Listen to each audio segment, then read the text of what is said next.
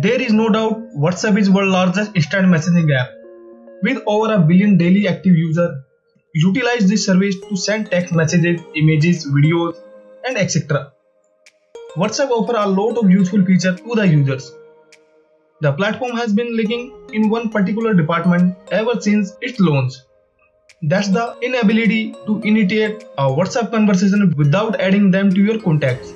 Well, if you are suffering this type of problem and want to send WhatsApp messages without adding the contact, then this video is for you. So stay tuned and watch this video till the end.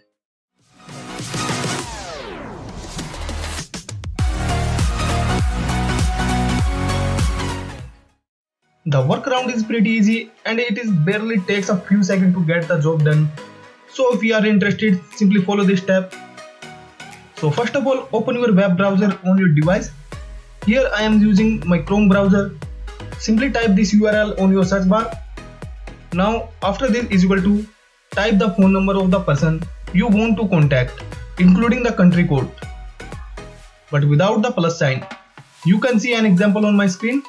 So I am using 91 my country code, not plus 91. So I think you understand what I want to say. Now press enter key.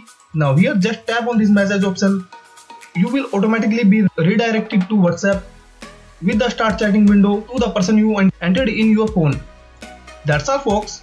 So that was how you can send WhatsApp message without saving the number.